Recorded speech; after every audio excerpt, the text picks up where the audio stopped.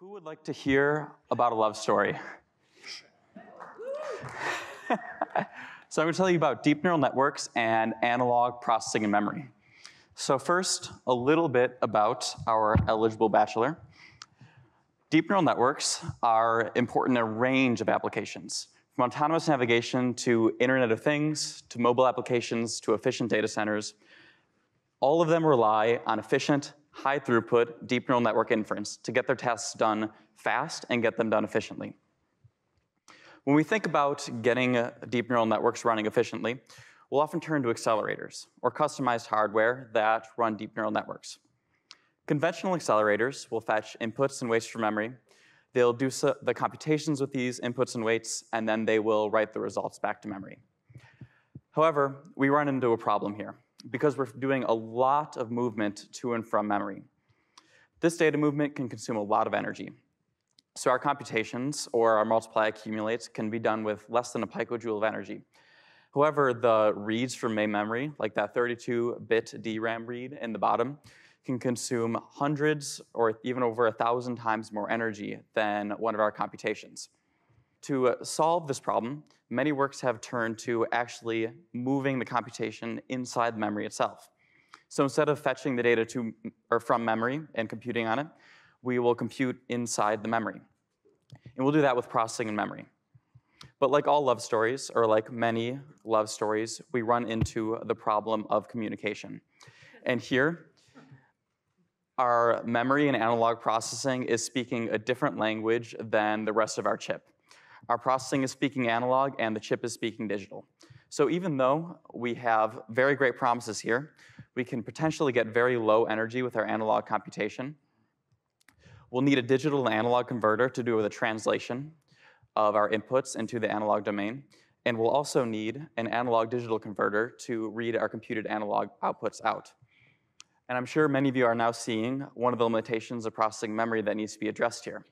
And that's that these analog-digital converters, or ADCs, can consume a significant amount of energy.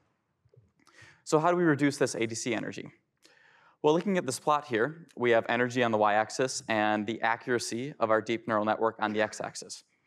One way to reduce the energy of the ADC is to reduce the range of the ADC, or the number of values that it can represent. Here, we're just teaching the ADC a smaller vocabulary. That way, it won't have to work as hard to do the translation. However, because it can't represent everything that the DNN may need to know, it can result in accuracy loss. We can recover this accuracy by modifying and retraining our DNNs. However, this whole route could be problematic, because every time we get a new hardware, we don't want to have to remake our DNN. We don't want to have to modify our whole software stack. So my work is in avoiding changing the DNN. Instead of consuming all this energy, reducing the energy, and then changing the DNN to recover accuracy, let's just modify computation such that we don't need a high energy ADC in the first place. And when we do this, we'll have to be thinking about our analog computations. So our analog computations will produce some distributions of analog values. And nominally, this will take a large ADC range to represent. The thing to note here is that if we'd like to reduce the range of the ADC, we really need to reduce the range of our computations that we're doing in the analog domain. The first way we'll do this is by noticing that each of these distributions has a different mean. And if we can pull the mean out and compute with it separately, then we can shift all of our computed distributions into the center of the ADC range. Now, they take a smaller range, a smaller energy overall to compute with. Next, we're still limited. Computation B up there in the red takes up a larger range than the other computations. This will require a larger ADC range to represent. We don't want to be limited by one big range computation. So when we see things like this, we can break them up or slice them into smaller pieces. Here, we'll break up computation B into a whole bunch of little pieces, and now each piece will produce a smaller value overall.